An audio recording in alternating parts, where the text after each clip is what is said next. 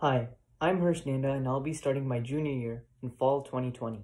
My research project is titled An Innovative Polydimethylsiloxane or PDMS Microfluidic Biosensing Platform for the Rapid Detection of Viruses, and the results of this project are especially relevant and significant in the ongoing coronavirus pandemic.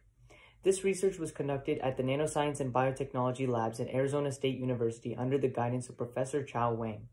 The objective of this project was to develop an innovative procedure for the fabrication of a versatile PDMS microfluidic device that is capable of detecting viruses in small molecules. But why is this important?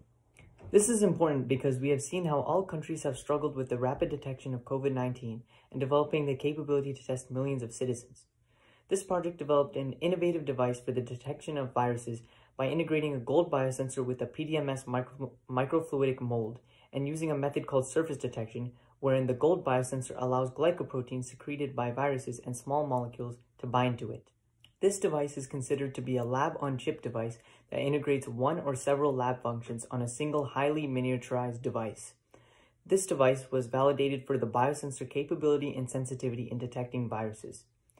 This device is theoretically capable of detecting any virus as long as the virus secretes a glycoprotein and there is a molecule that is able to bond that glycoprotein to the biosensor.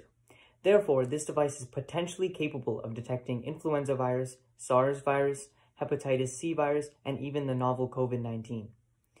This device offers several benefits such as ability to detect analytes with small sample size, less time to fabricate the device and quickly scale production to large volumes, lower production cost, device portability in the field, and ease of use for healthcare professionals.